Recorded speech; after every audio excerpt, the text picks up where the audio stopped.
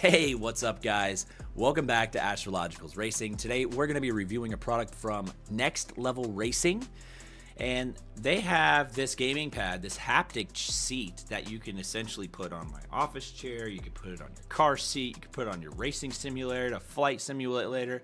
This thing is pretty versatile in the ease of literally setting it up and switching components and just essentially strapping it into place and making it secure.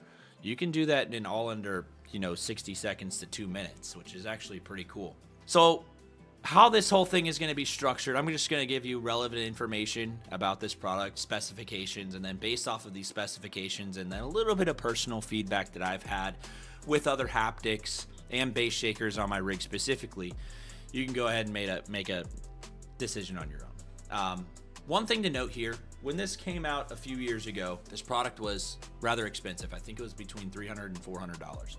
I just double checked on Amazon, and as of today, it is $178 on Amazon. So I thought, you know what?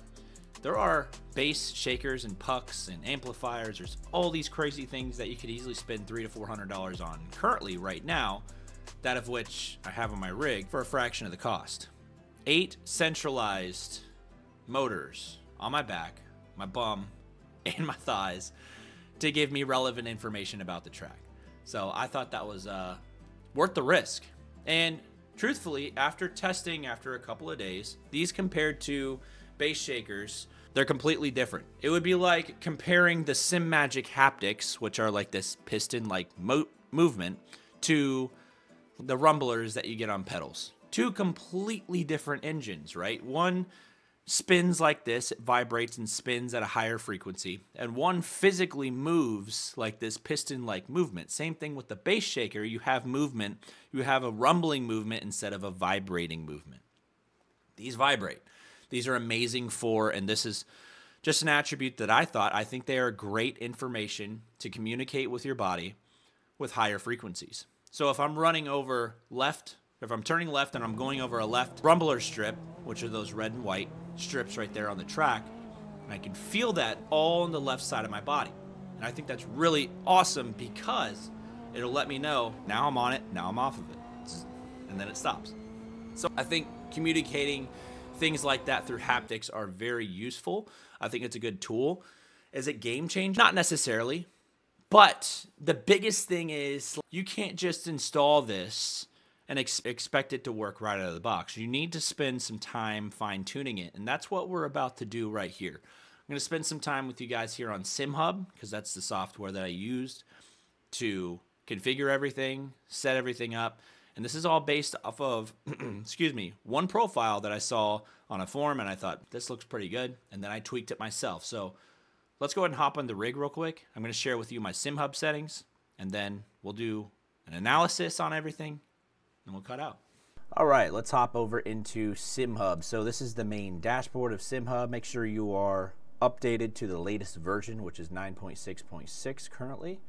So once you get this plugged in, there's 2 different ways to plug it in. One is the headphone jack, and 2 is via USB. The way you want to plug this in is via USB.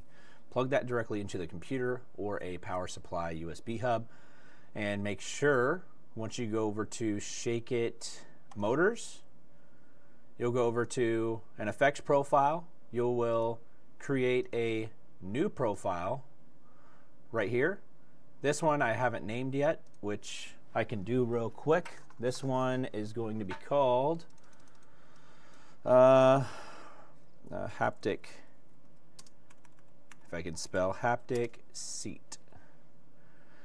Okay, press OK, double click it, and then you're going to go over to, you're going to assign this motor, you're going to output where this is going to be. So you're going to have a list of options here. Your force field pad, if everything is connected correctly, should populate right here. Click the down arrow. It's going to ask you to enable it. Once you enable it, you can then go into all of the effects that you can assign for this haptic pad. So as you can see, I did spend some meticulous time doing so.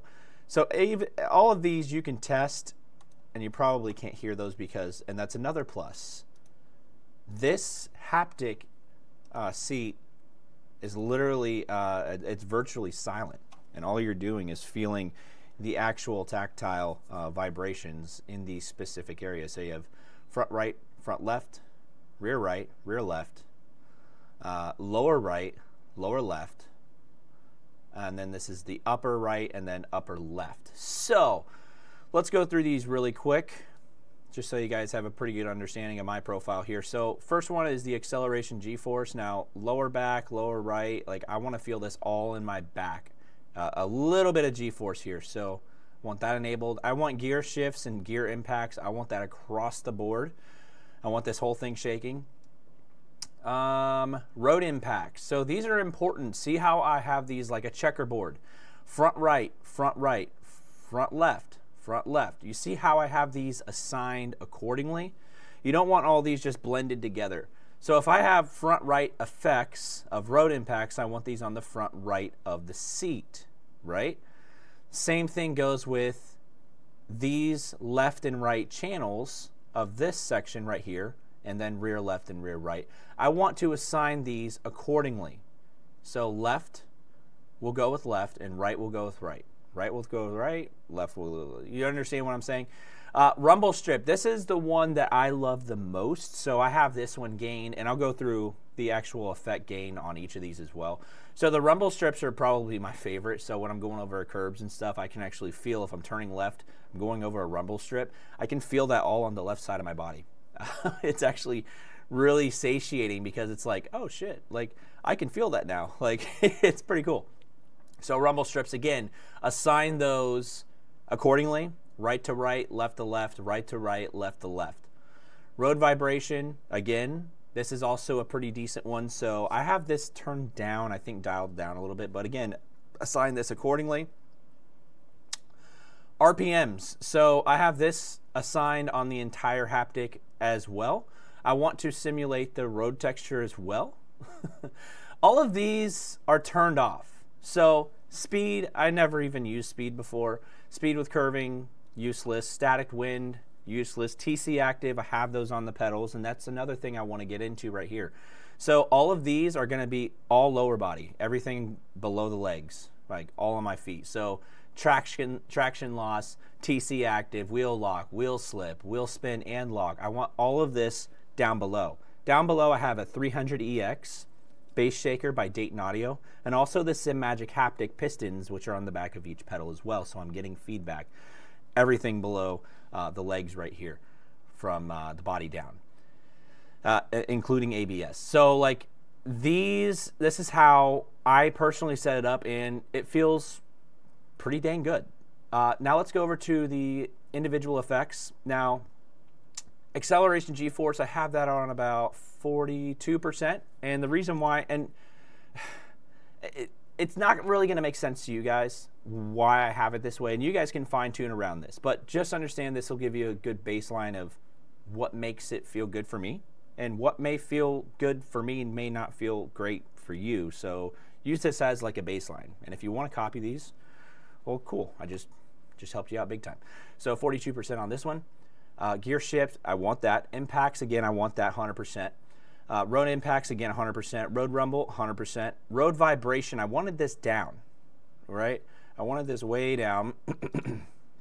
This is just very, very subtle movements. Like, let's say I'm going up around a corner and there's no divots, there's no anything around there, and I just feel this very subtle road texture in my thighs and my lower back as well. So it's kind of cool.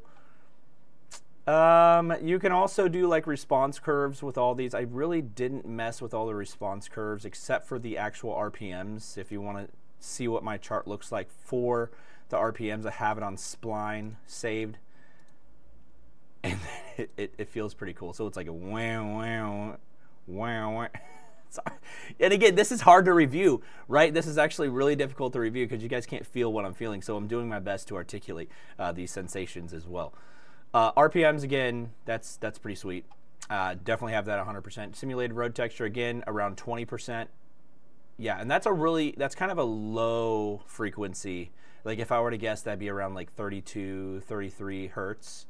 And it's just like very, very, very little. You don't want that overpowering.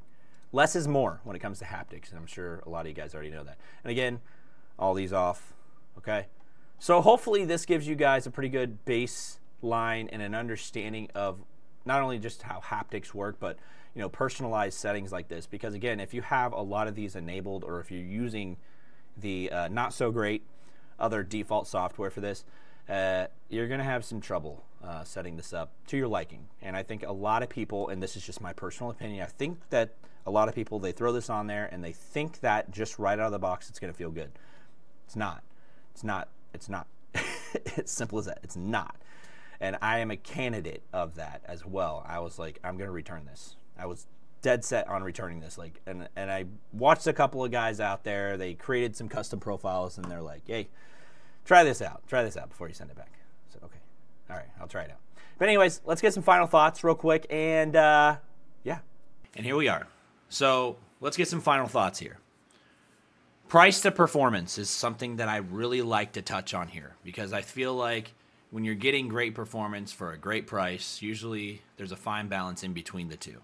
Now, if I were to go out and source all of these little pucks right here, they'd probably be around $30 to $40 a piece, right? 30 times 30, well, 30 to 40 times 8. And then you do the math at the end of it. You get a separate amplifier, you get a separate sound card, all these things. You're still over a couple $100. When it comes to getting a haptic setup like this, with as much detail, it's already set up. All of your left and right channels are already set up. It's all in one. There's no external amplifier involved. I would say, truthfully, if you're just getting into sim racing, you already have your pedals, you already have a pretty decent setup. You got maybe even have triples. Maybe you have all of your peripherals already set up. Your hardware's solid. I would say that this is the next step before getting bass shakers. If I had the choice of getting something like this instead of bass shakers, I probably would have, truthfully. And then the other question is like, how can I utilize both of these attributes on the rig? And I think I explained it pretty good over there, but you're able to separate and meticulously go into SimHub, X out what you don't want, X in what you do want. Simple as that. Too many effects, like I said over there, is going to muddy the experience. It's going to be too muddy. There's not going to be a whole lot of differentiating between certain effects, so that when you can localize each of these haptics for different attributes on the car to feel and communicate to you, I think it's a useful tool. So all in all, for 179 bucks, I'd say it's worth it. It really is. And last question, does it get hot? No, it actually doesn't get hot. It doesn't get warm. I actually played on it, and my wife's going to kill me for saying this. I played on it for 2 hours the other night. No change in temp. So I think it was great. I think it's a great tool. It's a great, useful tool. Is it going to wow you? I think to an extent, yes. If you've never experienced haptics before, this is going to be a pretty cool experience for you. So with that, hopefully you guys have been enjoying these reviews. And my camera is going to shut off here. Hopefully you guys have been enjoying these reviews and you gained some value from this. Again, not pushing anything on you, just giving you my experience. And of course, I will see you guys on the track.